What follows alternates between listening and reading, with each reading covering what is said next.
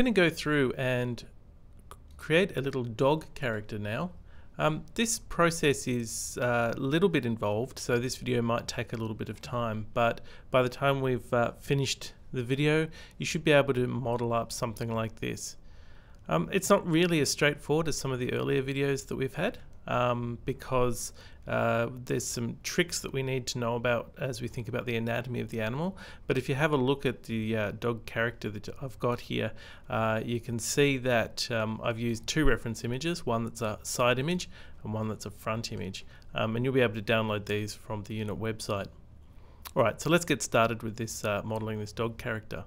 I'm just going to go up here and say File, New Scene, and that will just clear everything out. And I'm going to close my outliner down so I've got a little bit more screen real estate here. Okay, so the first thing we want to do when we're setting up to model a 3D character is to use some reference images. The reason that we want to use reference images is because otherwise we're just trying to make stuff up in our heads as we model. And you can do that, but it's more effective if you have some designed background images to work with as reference. So let's bring them in. We're going to go into our fore-view at this point, so click over here, and then we're going to go into look at our front view and our side view. We're not going to worry about our top view too much, because usually when we're using a reference image we only use two. So to load in a reference image, you can use this little button here. If you just click on it, it'll pop up a window and you can choose an image. Now I've got two images that I saved earlier. One's a front image and one's a side image. When you make these images here, it's really important that you align them carefully so that the center line of this image is centered within this the overall image itself, and the midline here again is centered so that you've got the same distance. Also, you should ensure that the tops of the model on the front view line up with the top of the model on the side view. So in this case, we'd be looking to make sure the tops of the ears match the tops of the ears over here.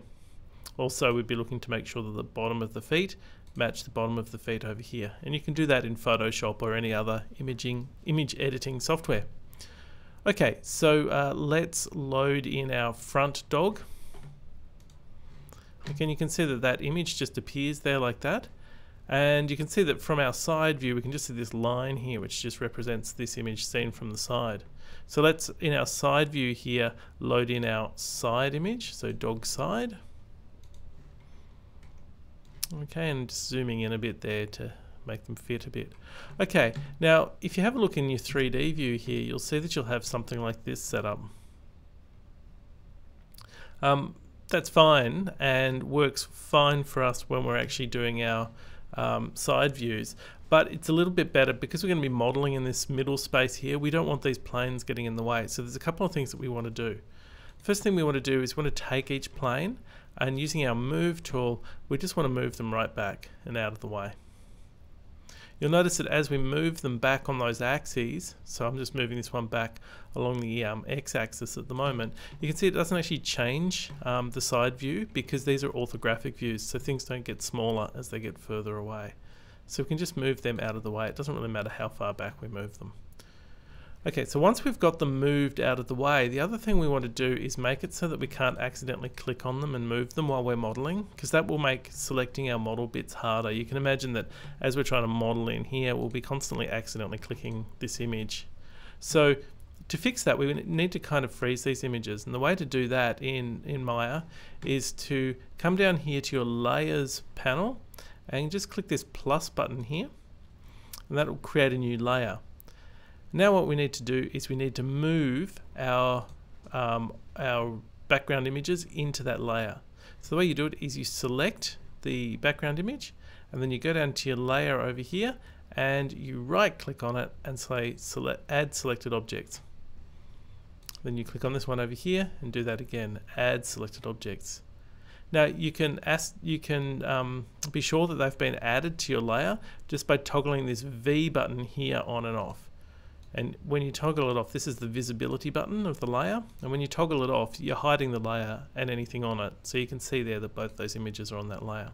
Okay, there's one other thing we need to do. It's good that they're on the layer now, but there's one other thing we should do, and that's we should come into each of these, we should come into our layer here and make it a reference layer so that we can't select these anymore. So if you come over here to this blank box, click on it once, everything disappears. Click on it a second time and the letter R appears here. So you should see VPR. And that R stands for reference, and it makes this a reference layer. So if you have a look in here now, you can't click on these images anymore because Maya knows that this is a reference layer. If you later on change your mind and decide you need to move those images, just click on that R again until it's gone, and then you can select those images again. Okay, so that's the basic setup for our scene. We need one more thing and then we can start modeling. And that thing we're going to start modeling with is a box. So come up here to your poly modeling tools. You might need to click the tab up here to make sure it appears. Click on that and you'll get a box and it'll just appear there. And what we're going to do is we're going to start modeling this box to copy out the shape or trace out the shape of our dog object.